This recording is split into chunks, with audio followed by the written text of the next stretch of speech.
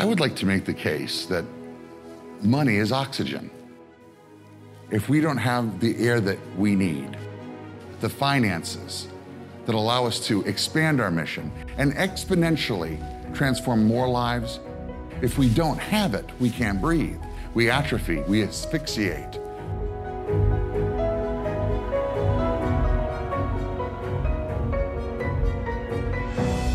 So if money is oxygen, in many respects, that makes money more important than mission.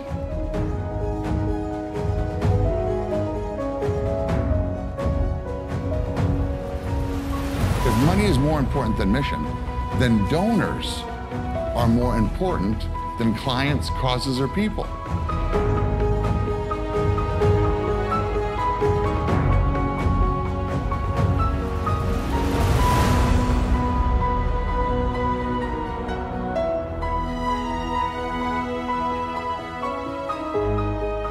Nonprofits think that the student, the rainforest, the homeless individual, the family they're serving the cause, that those are their customers.